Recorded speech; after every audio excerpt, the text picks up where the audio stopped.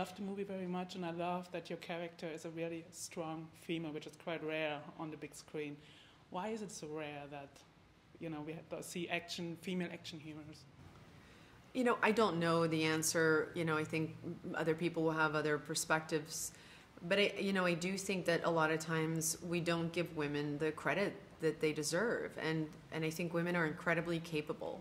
And when you create a character who is an MI6 spy and has trained her entire life to be that, then you should do that and have it be truthful. And I think we sometimes don't give women enough credit that they can be great fighters. They have to fight differently because they're not men, but that doesn't mean that they're weak or that they're not as strong as men, because most fights that are won up here. Mm-hmm. Apart from that, how was it to jump back into a time of the 80s, being in this, clothes, hearing the music again? How was that? I love the 80s.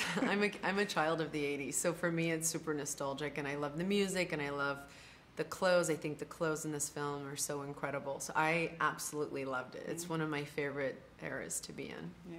And what do you remember from yourself hearing from the time when the Berlin Wall came down? How do you remember that time? I was really young, and I was living in South Africa at the time, and it was something that we saw everywhere. We saw on the front pages of the newspaper and on television, and everybody talked about it.